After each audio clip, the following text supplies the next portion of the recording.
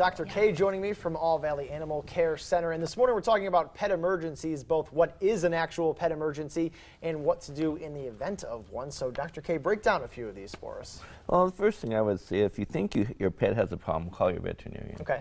That's the biggest thing. You know, it doesn't take a genius to figure that out. Right.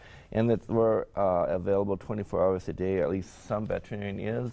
So if you think you have a problem, call somebody, and we can certainly help you with them. But there are some obvious ones, you know, like if your dog gets hit by a car, I think it's probably time to send it in.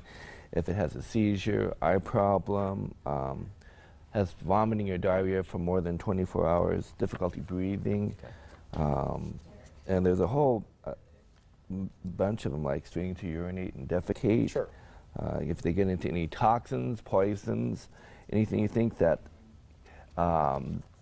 you wouldn't eat and they ate, it's probably a good idea to at least call somebody about it. All right, absolutely. Because you're not going to know everything, but you just have to just call and think about it. Okay, and there's some less obvious ones in here too, and I know it's starting to get hot outside, we're reaching into summertime. I saw you put on here heat stroke is one of them. So what are actual signs of heat stroke when it comes to a dog? Well, heat stroke is generally they'll get panting, they won't want to move. They can either be, well, they usually get really, really hot.